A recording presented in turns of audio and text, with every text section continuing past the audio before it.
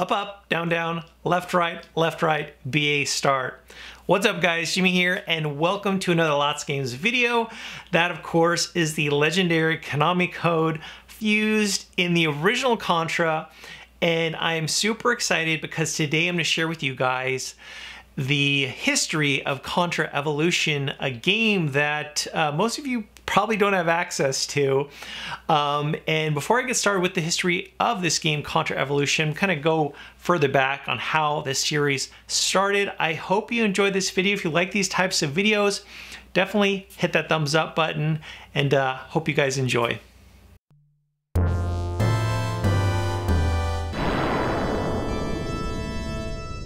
On February 20th, 1987, Konami released Contra. It was a fast-paced run-and-gun game that took the arcades by storm. The game's two heroes, Bill and Lance, were sent on a special mission to take down the dark and sinister Red Falcon Empire. This Red Falcon organization had set up a base near New Zealand, and it was their goal and purpose to wipe out mankind as quickly as possible. According to the marketing materials for this arcade game, the game was set in the year 2633.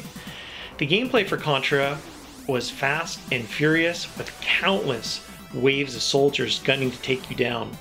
To help even out the score, you would have the option to upgrade your basic gun with several other guns, which included the machine gun, laser, fireball, and spread gun. The following year, after Contra was released in the arcades, Konami released a version for the NES and Famicom. It did not take long for this version of Contra to become a smash hit on Nintendo's 8-bit console. If you still have the manual for the NES version, you will notice that Contra was set in present day and not several hundred years later, as was mentioned in the arcade promotional flyers. One of the big differences between the two versions for the Famicom and NES version was the Famicom version actually had an opening story that was not available for the NES version of Contra.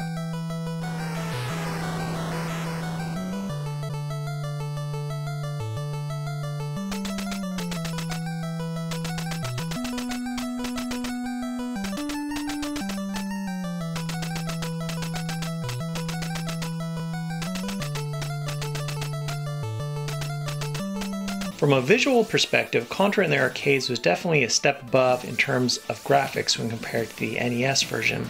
However, many would argue that overall the smoother gameplay from the NES Famicom version make it the superior version. In the comment section below, definitely let me know what your favorite version is, whether it's the arcade version, which is also available for Xbox Live and other platforms, or do you prefer the NES version and Famicom version? Which one's more fun? Still this day, many people wonder what prompted Konami to title the game Contra. Seeing that Contra was released just months after the Iran-Contra affair, it definitely was a game that had people wondering, since this was a game that was released not too far after when that whole situation was taking place. Many people believe to this day that the game was simply named after the Contras who fought in Nicaragua. From 1979 to the 90s, the Contra rebels were against and fought against the National Reconstruction government in Nicaragua. Many games were released for sequels and new entries in the Contra franchise.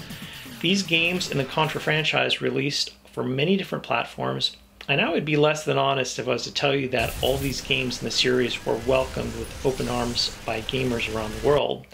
However, some of the games that were released for home and portable platforms were well designed and a whole lot of fun.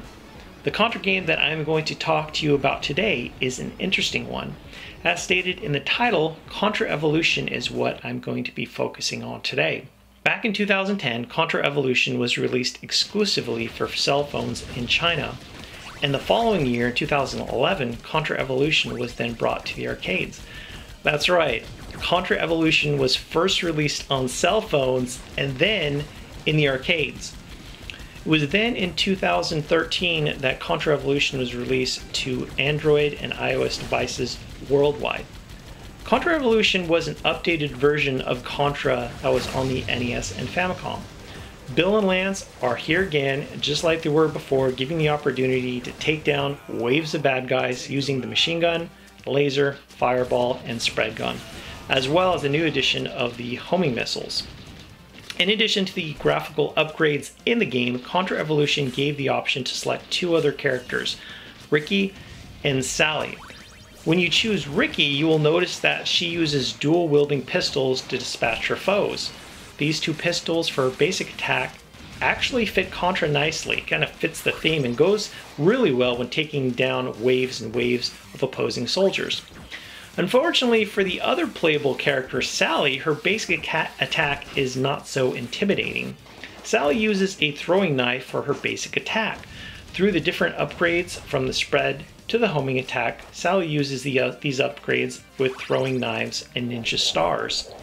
In addition, if an enemy gets close enough to her, she will slice through them with a katana. Now, on paper, that sounds pretty amazing. That sounds pretty awesome. You know, ninja stars, throwing knives. Big problem with Sally's throwing knives and ninja stars is that they are so much more underpowered when compared to the guns for the other playable characters. If you know the strength of these ninja stars throwing knives were like at a higher level when compared to the guns, this would be a totally different story. Bill and Lance both do a great job for helping the action move at a great pace, just like they did before in the arcades and also on the NES and Famicom. For some reason, the blue hair on Lance makes me think he looks like one of the characters from Smash TV, that blue helmet that's in for the characters of Smash TV. It should also be noted that each character has their own catchphrase. Take 'em out! Locked and loaded! Come get some! It's time for revenge! So I will admit, it was definitely fun to play this version, Contra Evolution, you know, the NES version, the Famicom version with updated visuals. Contra Evolution was certainly easier when compared to the NES version. Many of the opposing bullets that were shot at you came at a much slower rate. Perhaps they chose this, the developers chose this, because when you're playing the game on a small device with these touch controls, the touch controls aren't the best. Through the years of gaming on phones and devices, I think they've definitely improved by leaps and bounds for using touch controls, and for at the time when this game was released, they weren't that great. And so with the slower bullets coming at you, definitely made a lot more sense.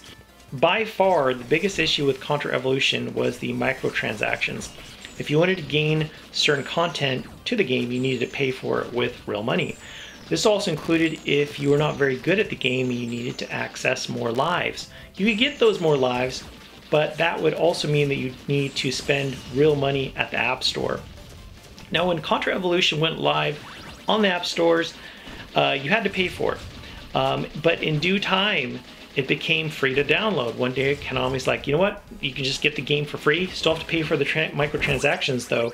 And that continued. The controversy continued with these ridiculous microtransactions. On January 31st, 2015, Konami took Contra Evolution off the stores for mobile devices and is no longer available for download at the iOS and Google App Stores.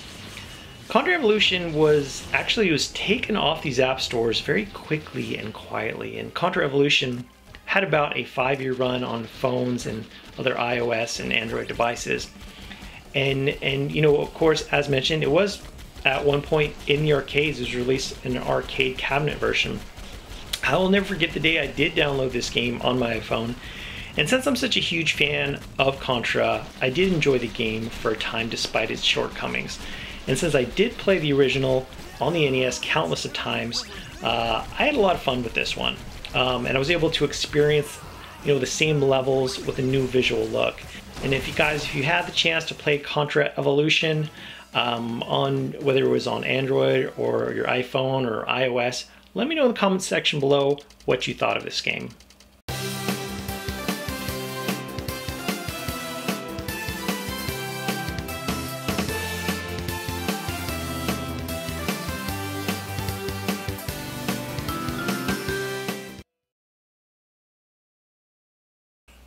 Well guys, I hope you enjoyed the history of Contra Evolution, and let me know if you ever had the chance to download that game, and if in fact that game is still on one of your iOS or Android devices. Let me know in the comment section below. And again, I hope you enjoyed this video. If you like these types of videos, definitely make sure to hit that thumbs up button. It means a whole lot. Thanks for watching guys. I'll talk to you later.